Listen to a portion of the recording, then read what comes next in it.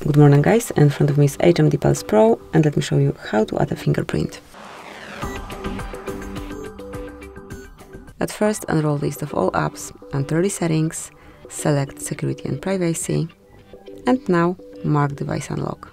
Here, click on face and fingerprint unlock, choose the backup to your fingerprint. In my case, it would be pattern, so enter the pattern that you want to set, then re-enter it just to confirm.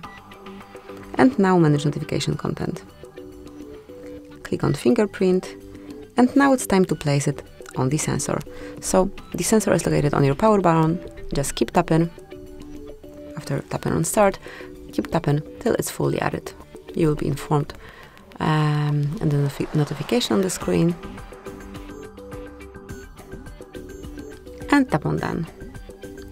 From now on, you will be able to unlock this device with fingerprint only. So at first, let me just enter pattern, but now